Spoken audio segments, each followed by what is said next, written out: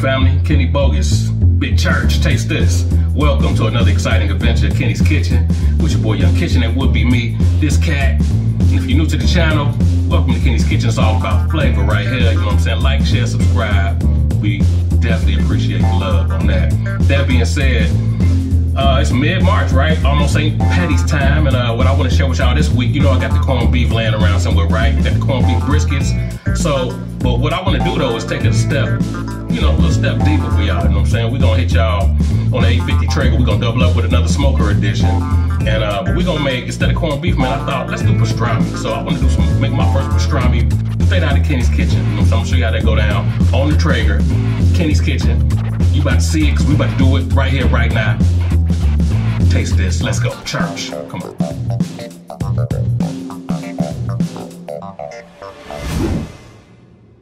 All right, family. So, getting started, what we have here is a corned beef brisket, about 3.5, almost 3 3/4 pounds. You can get 3.5 to 4 pounds is what you want to get.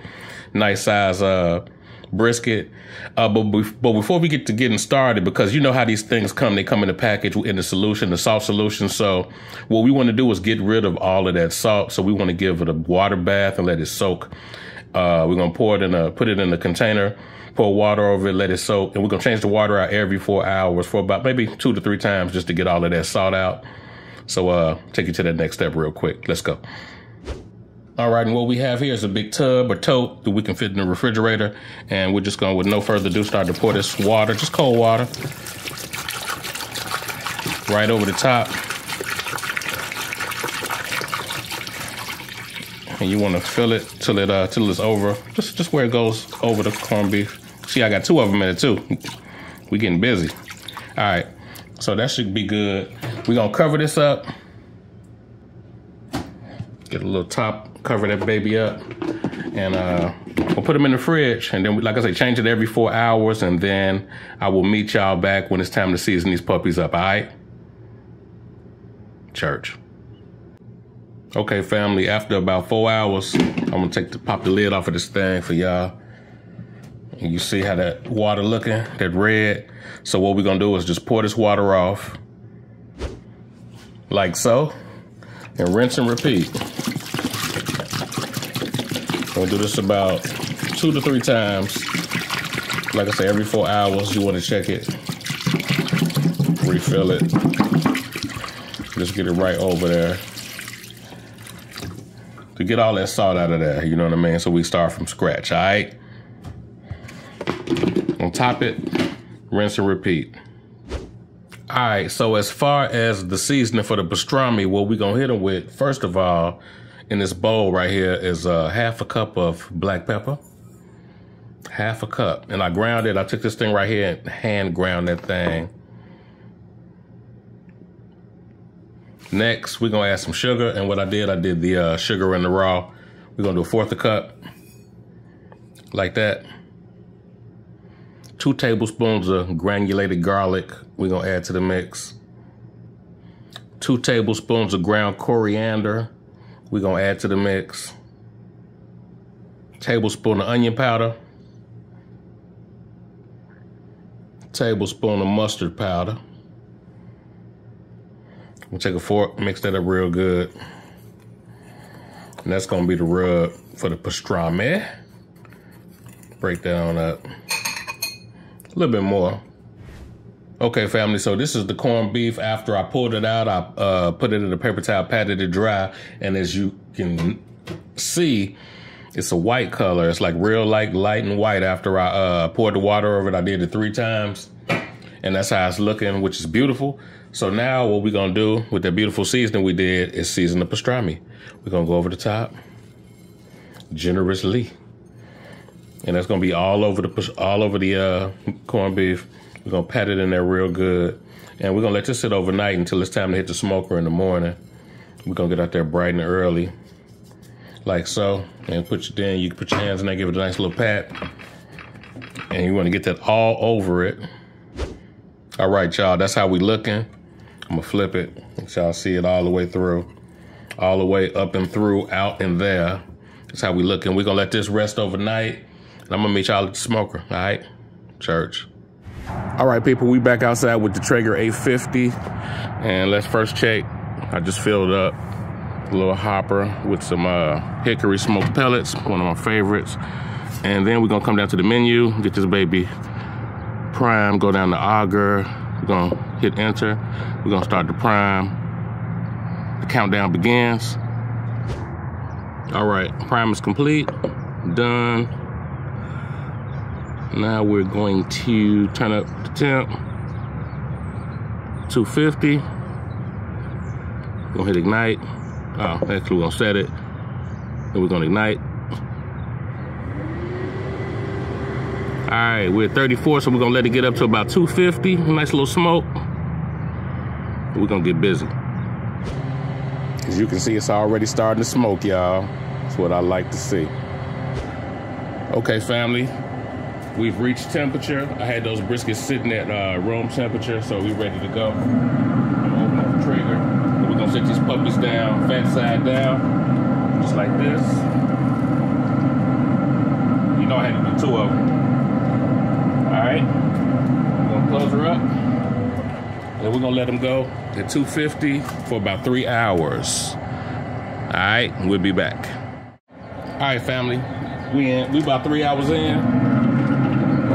I'm gonna lift these up, and I got a little pan. I'll show you.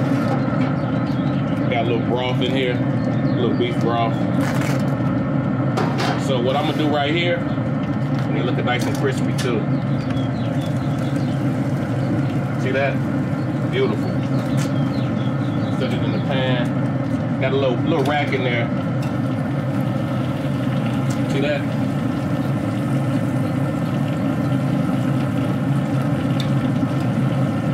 So what I'm gonna do now is wrap this with aluminum foil real tight. I'm gonna set it in there first, and then I'm gonna stick my thermometer probe in to the thickest part.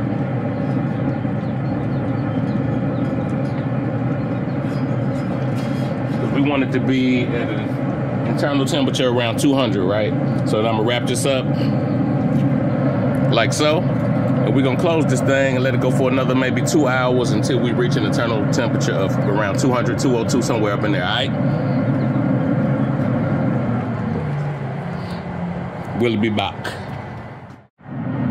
All right, moment of truth.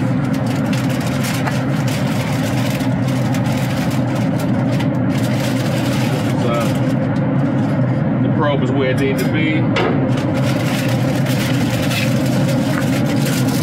Remove that. Y'all look at that.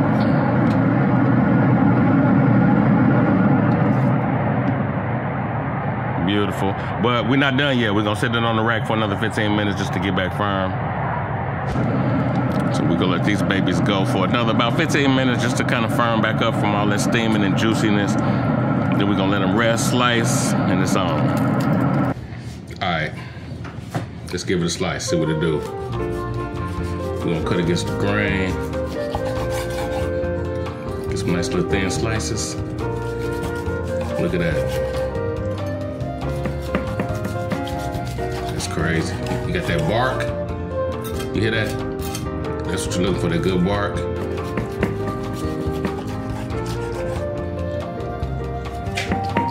This is crazy, y'all. This is crazy, y'all. Crazy, y'all. That's beautiful, y'all. Pull a little piece out. Look at that. Show you how tender that is. Look at that. Look at that. Look at that. Little taste test. Oh yeah, I'm gonna meet y'all at the plate and let's go. Church. And there you have it, people. There you have it.